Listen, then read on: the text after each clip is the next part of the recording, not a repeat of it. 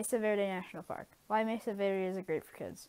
Number 1, rich in historical significance, and they can feel the people who once lived here. Number 2, who doesn't want to live high on a cliff as a kid? Number 3, easy hikes for 2 spectacular viewpoints. Number 4, quick stops to stroller accessible ground sites. Number 5, there are photo opportunities at every turn and stop.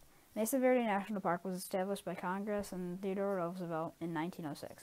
Located in the southwest corner of Colorado near Cortez, it is at elevations ranging between 6,000 and 8,500 vertical feet.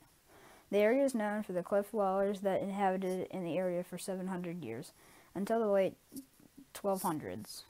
What is not as widely known is that people have been living in the area since 7,500 BC, and they have developed many sites over time. There are more than 5,000 sites, including 600 cliff dwellings in the park. We had one day to tour Mesa Verde, so we did as much as we could, fast. Mesa Verde includes a lot of driving. It is an hour drive from the visitor center to Step House. From Balcony House to Step House is a 45-minute drive. We only had time to go to the Balcony House, Cliff Palace, Spruce Tree House section of the park. It is 45 minutes from the visitor center to the Balcony House, or a 25-mile drive, including many hills, turns, and switchbacks. We were surprised to see Class A motorhomes make the ascent.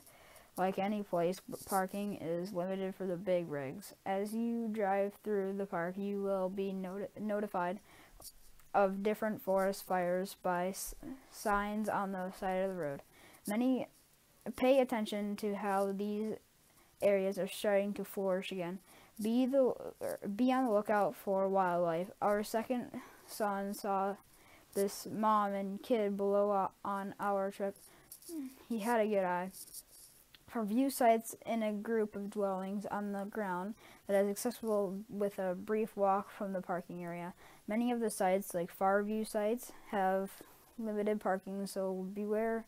You may have challenges when going during peak times.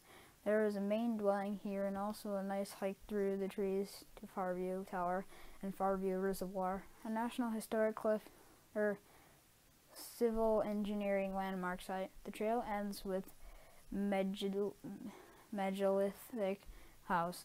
The treasure of these sites are that they are on the ground and easily accessible, with paved trails and peaceful walk. Soda Canyon Overlook Trail is a 1.2-mile easy trail with a 100-foot elevation gain. The footing is solid with small stone, rock, and can be navigated with a jogging stroller and a little lifting. The hike provides natural views along the way. Trees and brush line the trail and provide depth to explore while walking to the viewpoint. The trail leads to 3 overlooks to view Balcony House and Soda Canyon.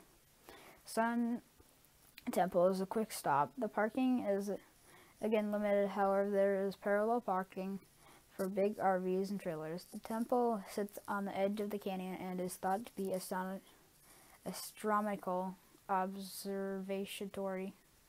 A picture of the temple overlooking the canyon is below. We had a special encounter. Our oldest, for his 5th grade project, made a kiva out of clay. We took the kiva from Michigan to Utah and took it to the visitor center. As we walked up, one of the rangers, who was half native, approached us. I'm sure it was due to his project. We talked about the project and why we were excited to see Mesa Verde.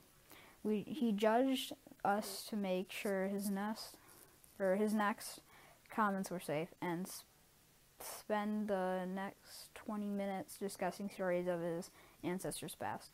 We discussed the creator and the purpose of the kiva and seppuku. At the time we talked, I expected to see a few kivas. Every location had kivas.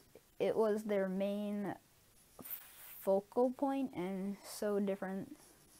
They took time to build one at every location. We will cherish this conversation in our time at Mesa Verde.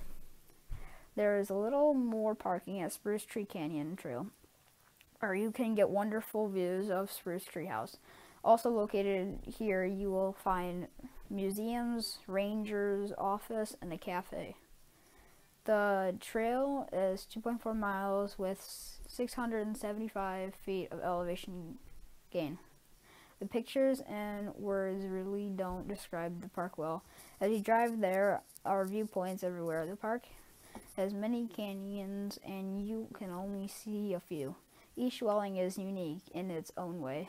Through the architecture details, you can see their construction methods develop over time.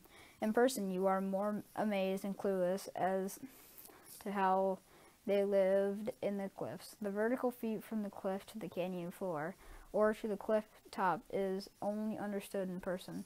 Mesa Verde is a magical place.